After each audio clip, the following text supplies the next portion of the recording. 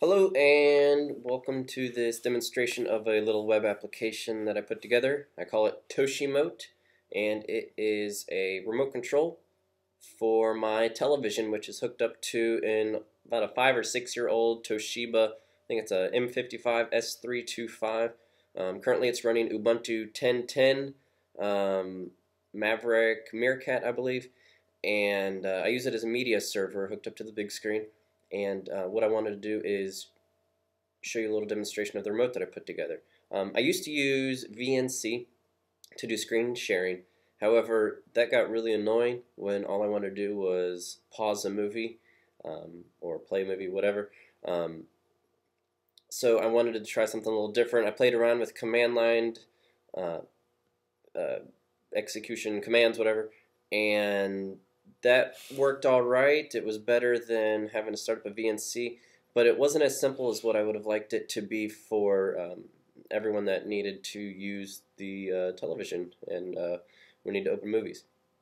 So I wrote this little web application. It's just on an Apache server on the Ubuntu, and I'll open it up for you. It's a website hosted on the box behind the television, and just have a quick link to it.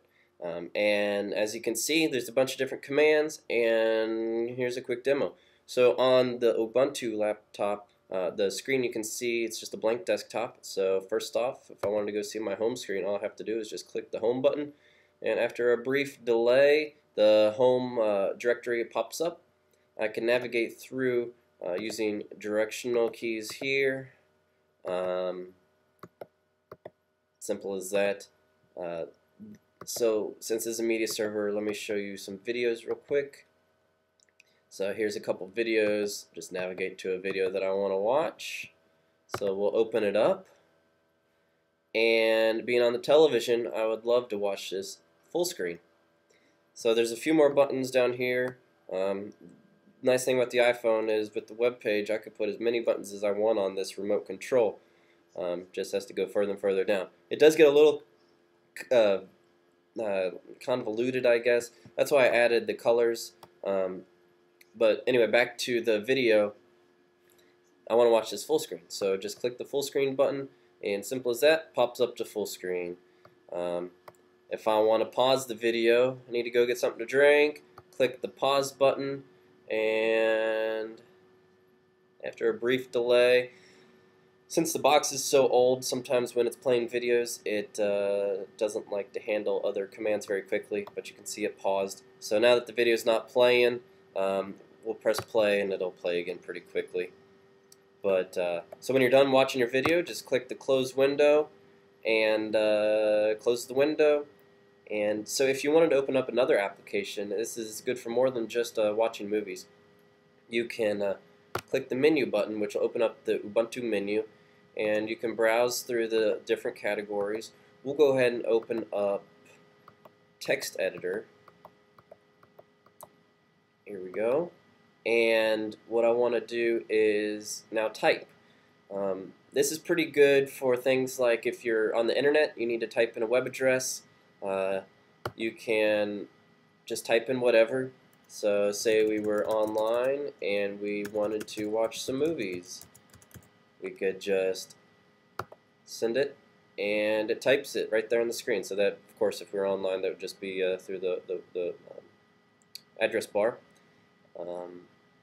And now that we have that, also when you're online, you may not be able to use your directional keys as well. So incorporated mouse movements right here in the middle, you can see. It's a little different than the rest of the remote. It requires 2 events. You have to click to make the mouse start moving, and then you click again to stop the mouse.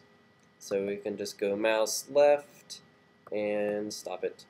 And we can go mouse right, stop. It can be a little difficult to get a precise movement, but let me just try and click the X of the button up here.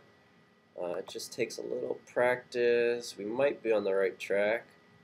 And right there, I think I got it. And so click the left mouse button and save without and all that. Good. So some other things, there's other buttons like the escape button. So, oh, whoops, I didn't mean to do that, but just click escape and it brings it back. You can max the window. You can make the window normal size. You can change windows. We have the two different windows here. So we want to select our text editor, and you can minimize the window. Basically normal movements, and then whatever I want to add, I have space to add down here. That's really about it. If you have any other questions about it or want to hear more technical details about how I put this all together, head over to my website, www.pwlk.net,